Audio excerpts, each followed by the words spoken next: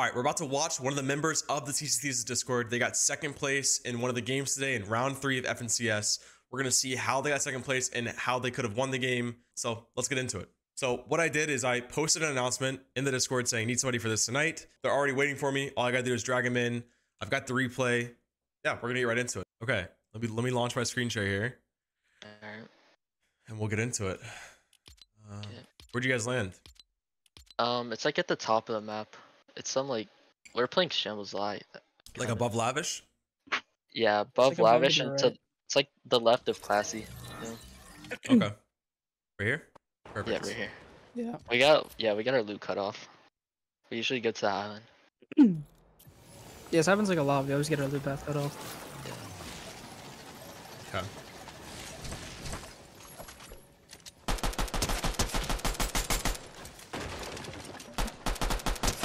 I didn't even know they landed there.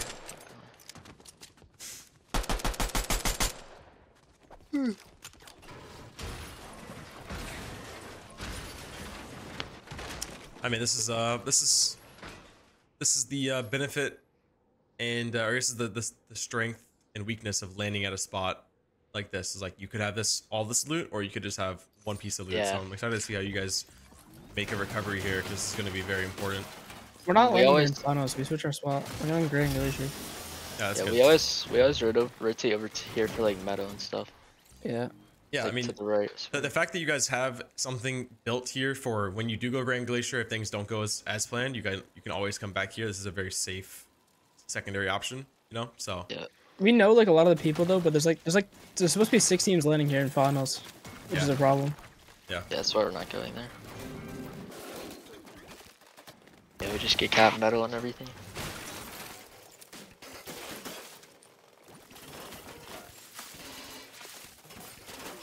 pretty chill. I would just island classy, right? So I always look at this spot. I would always Yeah. just, if you can, just scout a little bit, right? Yeah. It doesn't look like you look like you're looking here technically, like you're looking north, but you're not like actually like taking a second to like jump around and be like, okay, no one's crouching on us. Cause this like I said, I've done this a lot to people. I've seen it happen to people. This is a very easy jump on you spot. Get a refresh. Yeah. Everyone in this lobby would prefer to play their game out with two to four kills, or like, you know, just 2. So if this team, let's imagine this team's fully uncon. I know that they rebooted, obviously you heard it, but yeah, like they're gonna want to get those 2 kills before they, you know, potentially play a game to get 0 points. No one wants that. This is good though. Now you're capped. Did we go over to pad this game? Yeah. Yeah. This I mean, dude, the zone definitely played a little in your favor to not be like a max pull, but of course, like no zone is really a max pull in the first zone. But dude, to be completely honest with you, this is not a bad route what you guys did. I know this is like not what your preferred thing was, but I mean, you guys had a base spot, so you landed, you lived, then you worked here, and like I mean, you played pretty solidly. Like, I mean, you're very, very stacked right now. Like, not guns wise, but your mats are great, which is like you get a cache and your guns are back to like whatever you want. You know what I'm saying? Guns are. Yeah, we always We get go up good to the pads. we go up to this pad up here and we always pad in our cache. Yeah, that's Like, we try perfect. to. Guns are also just not as important in these stacked lobbies. You don't need all gold guns, and you know, double green sure. drum shotty is just good enough. Yeah, we just hit we flow a berry pad to our cache a lot. Yeah, it's good. Alright, we tried to kill this team here, but we gave it up. We thought it was a solo. Oh man, almost. Yeah, we just gave it up. It's not worth. No, I think it's fine. Works out. Just vibing out. You guys need that cash for sure. Yeah.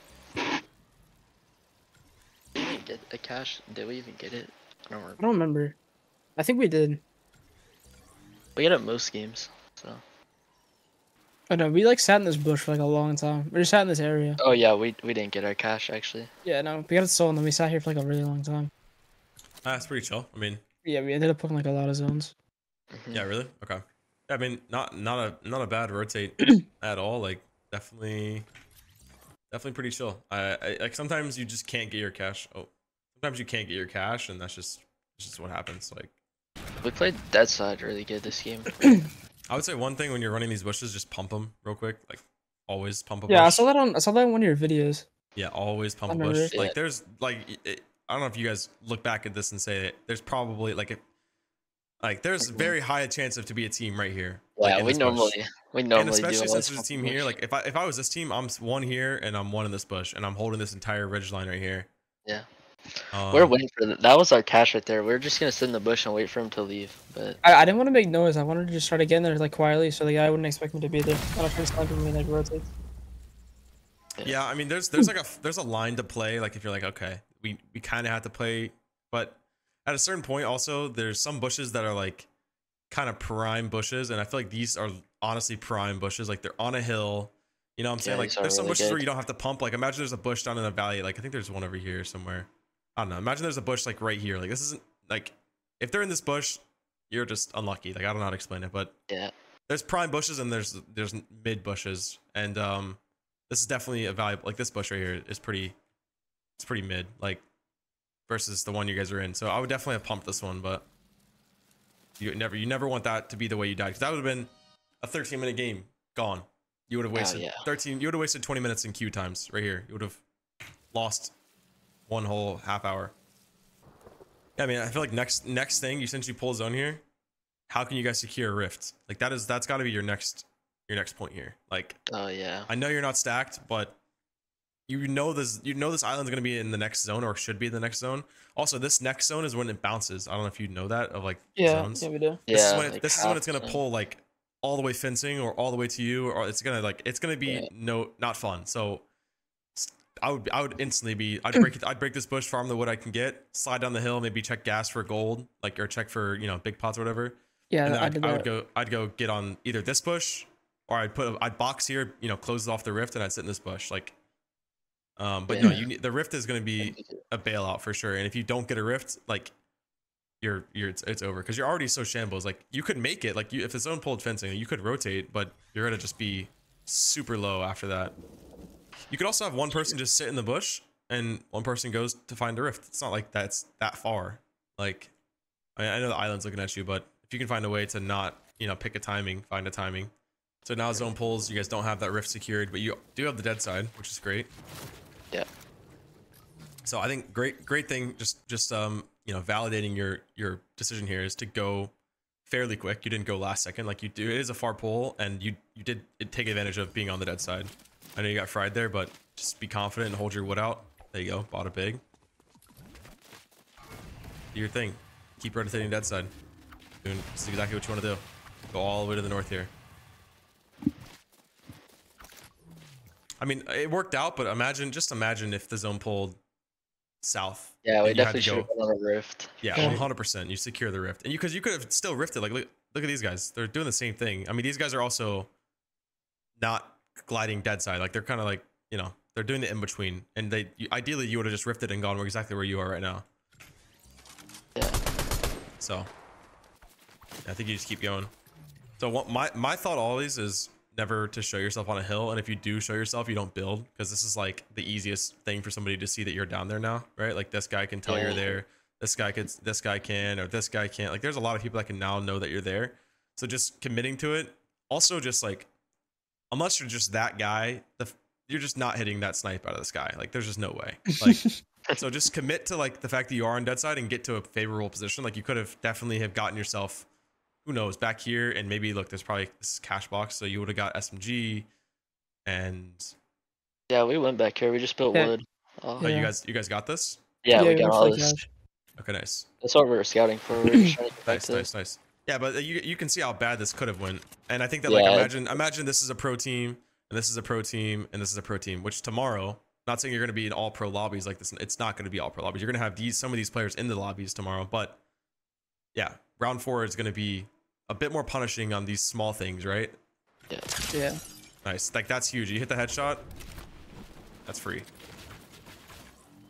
Also, like if you didn't show yourself here, could have saved 250 wood, and then I know you might get it back here in a second, but still, you want to definitely work out all the small errors.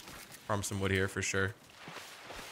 I mean, you're playing, the dead side is just showing to be super strong, as it always is, but yes, so good. Yeah, so good. Yep. Go out your top here. Okay. Could have done the same thing, right? Just out the top. This works.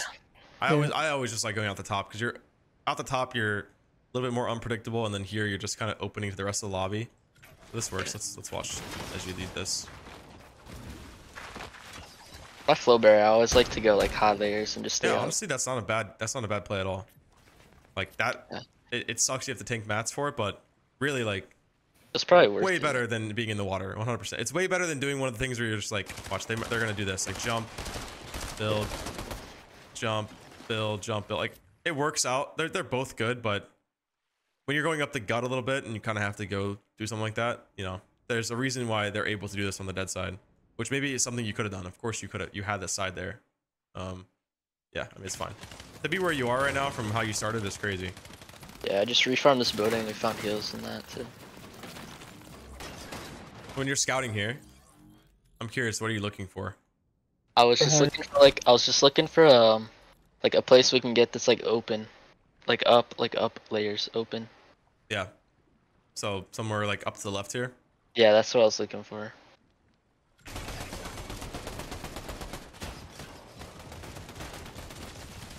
Yeah, solid. Oh. Oh my. Like height. That was clean. Yeah, just played height. That's definitely there's ways to take height, but I actually do think that's fine. Like I think they're like, but you have to be. I want to make sure that you understand that that is not something you can do every game, and you can go for that. Like if that opportunity is there, but both be on the same page and be like, all right, look, like what is Toronto? Is that your name? Yeah. All right, look, Toronto, we're going like this is the play. If we get height here, you know, we try to get it. If not, we drop instantly. Like it's not something you grief yourself for. You can't grief yourself for that. Like just they ended up honestly. It was what was it Sparebow? Yeah, Sparrow. So credit to Sparebow understanding what was going on and also maybe being a solo. No, Sparebow, like he's not, but he's also shambles. So you picked the reason why this worked out so well is Sparebow, in my opinion, is knowledgeable enough to be like, okay, shit, I shouldn't grief my entire game and grief these guys because you easily could have got blue and ghouls and they literally just would have griefed your entire game. Like you know those players exist in this game, like 100%. Like half the lobby is probably somebody who, if they were on height, they'd fully grief you just because. Yeah, and then the next team down here would look up and win the game because they'd just see you guys fighting. So you got lucky that you got like a knowledgeable player in Sparebow. You got like a pro or ex-pro or a solid player. He's been around for a while. And you also got lucky that he was pretty shambles. He had looks to be, you know, maybe less than 20 builds between them both. So those two things played a big part in it. But that's Fortnite, right? It's you get a lucky refresh or you get that lucky height take or like now it's about how well can you hold it. You definitely want to connect more than one cone. So I tried connecting in metal, but I didn't realize it was only held about one cone. I thought it would be more reinforced. I didn't realize that. Yeah. I was just trying to spray kids and like I was just telling him to like connect to something, just anything like he could connect to under us while I was just spraying. Yeah, I dropped down like later. Yeah.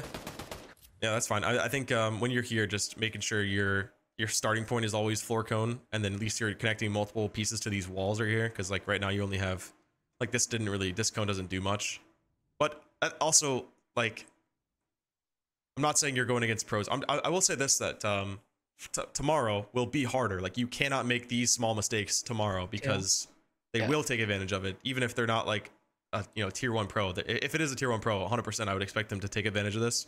See it, chop you out, fry you, maybe kill you to fall, maybe you grapple, like you would just lose it. But now you're doing good. He connected. Yep. That's very well, solid.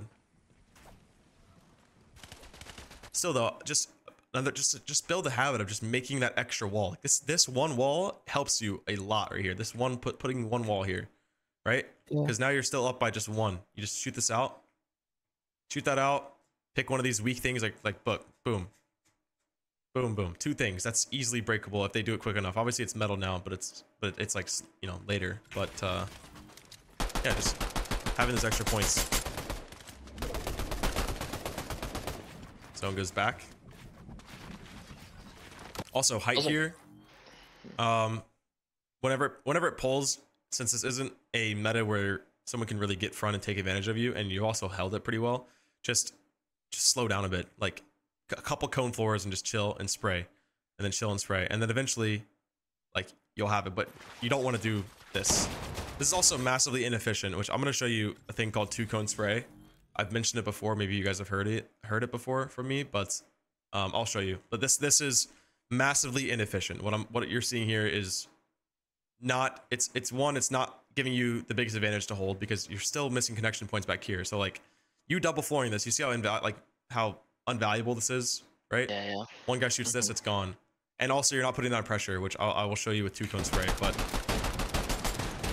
at a certain point you stop, which is good. Like I didn't want you to, ideally you would have, you know, gotten to here or here maybe, right? And this isn't too far, but I'm glad that you stopped. Like I'm glad that you're putting down pressure. Let's see, a lot of people, they'll just tarp, and they'll just never end up shooting. Yeah, I heard one of your videos, just never stop spraying, just always make noise. Never stop spraying. Always make noise, exactly. If your teammate's not spraying, you gotta tell them to spray while you're building or reloading or whatever. And then yeah, identifying, oh, that's tough. Identifying the second height teams, right? Like also identifying the teams that are maybe not second height right now, but you know, maybe, I don't know, let's say this Moxie guy, like he's also in metal. If you have no idea who to spray, it's this Moxie guy because he's got metal. Like you could spray this guy, right? They're the same layer. You know, maybe this guy's technically closer, this Ghouls guy, but you want to spray the team that has the hardest mats, right? The hardest mats in the second height is the teams you pressure. And this is why you're obviously spraying this Ducky team. Yeah, I mean, the unfortunate side of this is if this team cracked you and literally just went back here and saw it was one thing, like that is so free.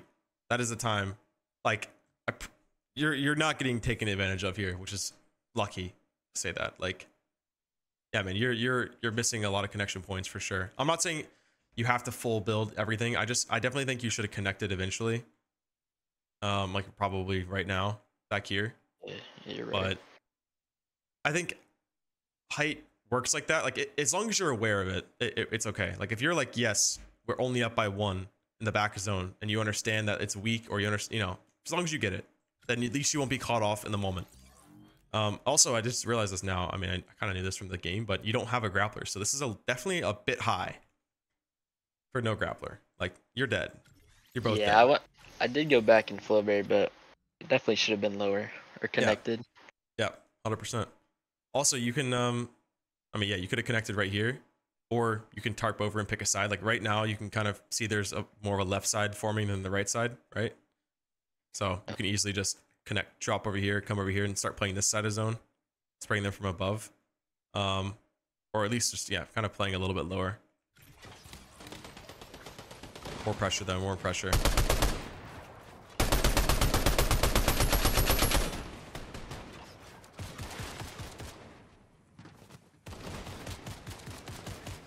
Connect. You hear somebody, I can tell you're paranoid. You hear somebody trying to chop you out. No? Yeah, I did hear that. Like, connect right now. You feel like that's happening? Connect. You have to. Also, I mean, I haven't watched this entire moment of you going on height, but I do want to just drill the thought in of like, when you have height tomorrow, when you have height in the future, it's all about, 1, always having pressure, like 1 person spraying at all times, and 2, don't look for the kills. Like look to pressure, because at a certain point, if you successfully pressure in all these previous zones, right? Like, or at least this previous zone before this, right? If you successfully pressure, then you can start going for kills. But because you're kind of going in between, and you're kind of going for like these Tristan and these guys in Storm, or like, you know, you're going for somebody like Sparebow who's running up here and you're trying to kill him, you're probably not going to get the kill. Most of the times you won't.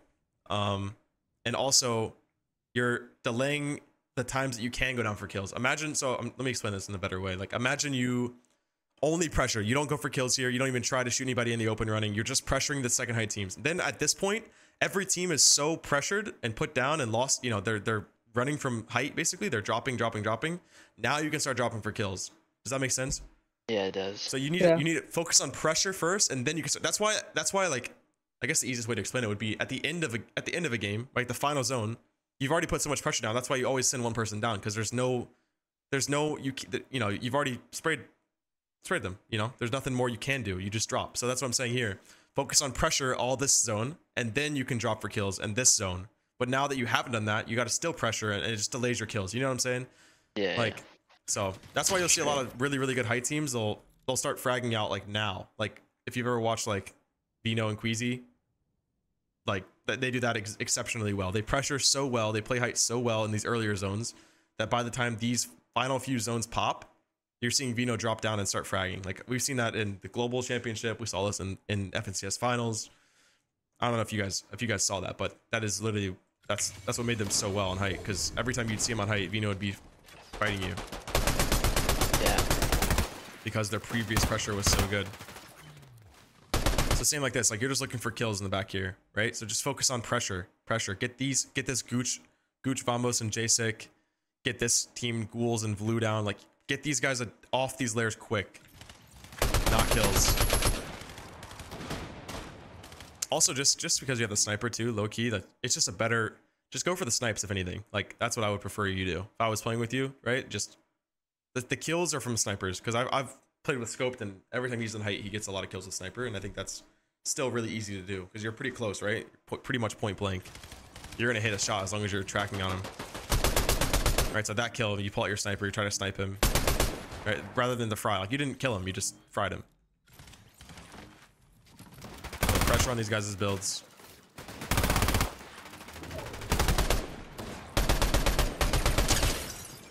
Now you're putting pretty consistent pressure and it's not like as kill focused, right?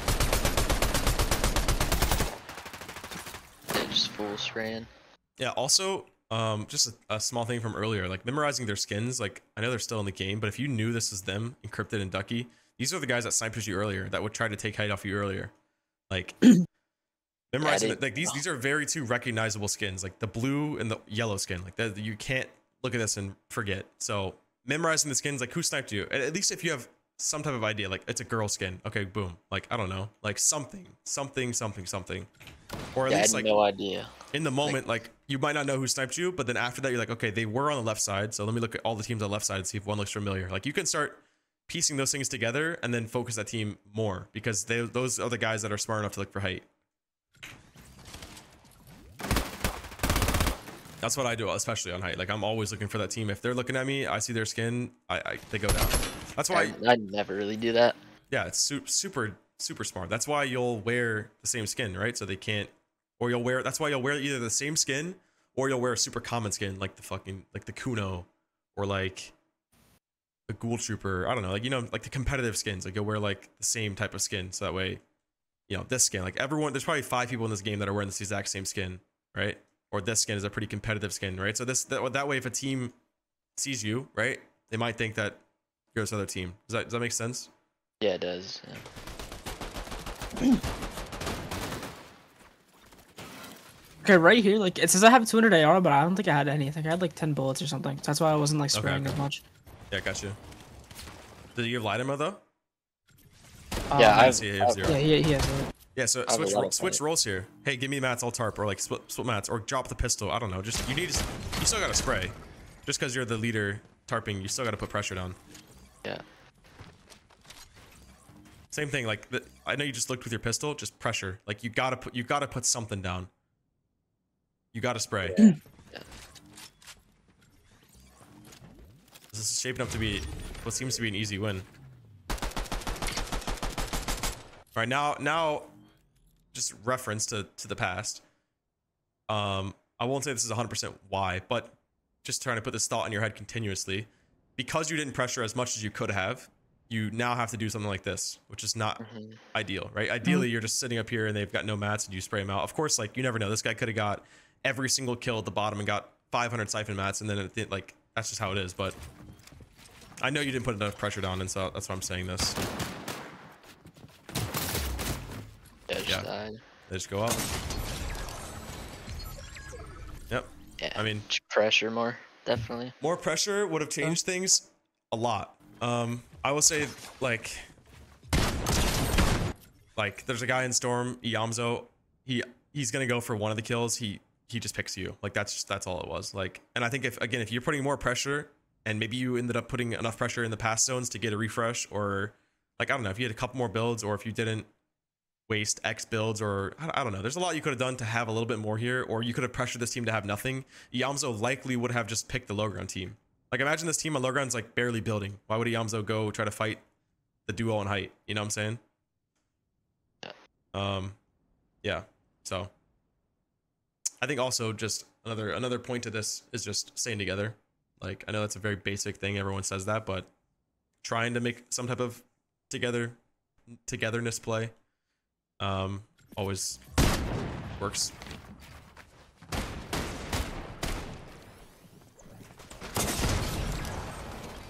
Yeah, there's nothing you can do. I mean, Yamza goes for the play. That's exactly what Yamza should do, right? He needs that one kill.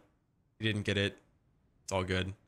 This low ground team is also 1 HP. Like, that was one tick, bro. One tick, Yeah. right? One If we tick. pressured more, we Yeah. definitely would have won. I mean, if you didn't get killed by Yamza, you would have won. Yeah, I wasn't aware of the storm flank, which I probably should have been aware of because I didn't really see that many people fighting on low ground. Yeah, that too. I was about to mention that. Like counting the players. Okay, 3 teams. I only see 2 footsteps. It's probably 2. There's a third somewhere. Like it's so easy to calculate. That is incredibly easy to understand in a quick moment. Only 2. You hear only 2. Let's see the timing here. Oh, I need to go back a quick second. I want to see what your HP was. So he didn't even hit you here. Like he didn't touch you a single time. And here you go for it. You're 70 white. He pumps you. 60 white.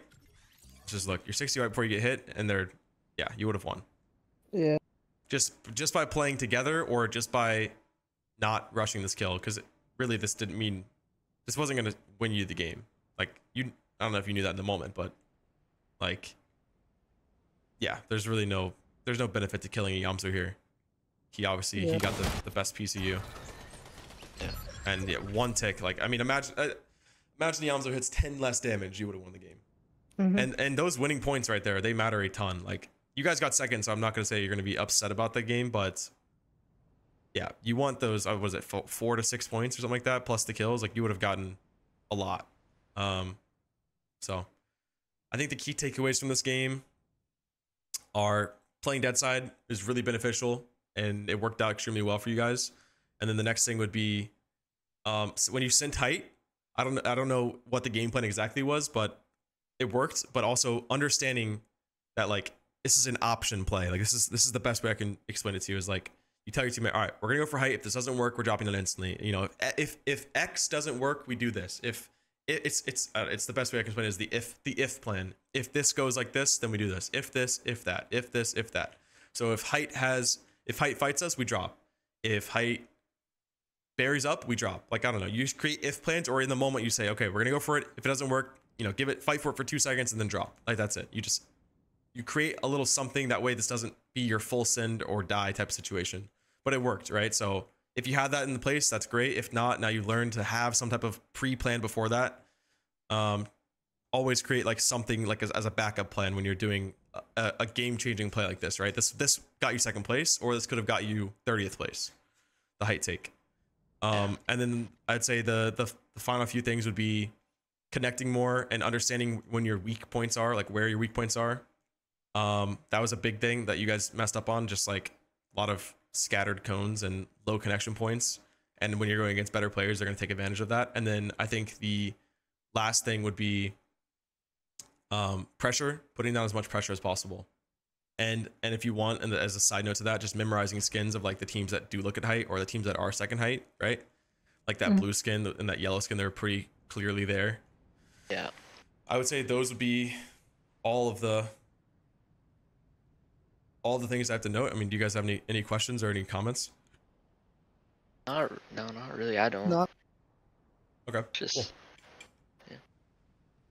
I think we just got really lucky that no one tried to like challenge height, or like no one shot us out or anything. Yeah, I mean, you got challenged, but I don't know what they did after. Like they just didn't want to play high, I guess. There really was no reason for them to not try to contest height. You got sniped, and you built these walls like this where you were kind of like blocking you from seeing them, which is bad too. I didn't mention that in the moment, but like they really should have sprayed you out. Like you weren't up by much. It wouldn't have been hard for them to do that. And I promise you, there's gonna be better teams than that on second height layers when you're playing height. Like, you know, that wasn't the best example of a second height team pressuring you, but it worked out. That's Fortnite, right? You're gonna get lucky. So cool, dude. I appreciate you guys being so quick on this and submitting footage, and yeah, man, you guys played well today. So good luck tomorrow. Thank you. Thank you. Cool. Alrighty, I'll talk to you guys later. All right, later. All right, thank you. That was it. Little something quick and easy. Just wanted to help you guys, give you guys an understanding of how they could have won the game. You know, how they can do better in the future. They qualified for round 4, so they're obviously doing pretty decent. But like I mentioned in the video, there's going to be a lot of better players in the future lobbies, in the round 4 tomorrow, and in scrims and grand finals lobbies. And they need to learn these small things, because this is really what adds up to being successful at the top of the top. Is, you know, not having those minor mistakes, the small mistakes. So yeah, I'm gonna end it here. Hope you guys enjoyed. Until next time, see ya.